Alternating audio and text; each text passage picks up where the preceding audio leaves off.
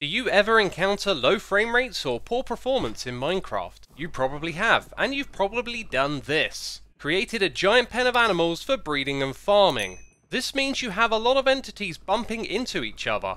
This is a problem because the game has to calculate all of those collisions. This impacts the game's performance. But luckily, I have a helpful tip. Get these twisting vines obtained in the Nether's warped forest, and then place them on every square of your animal pen. You can also use shears to stop them from growing, so when an animal is inside of the vine, the game no longer calculates the entity's collision. This should then free up some computation that can go towards your frame rate instead.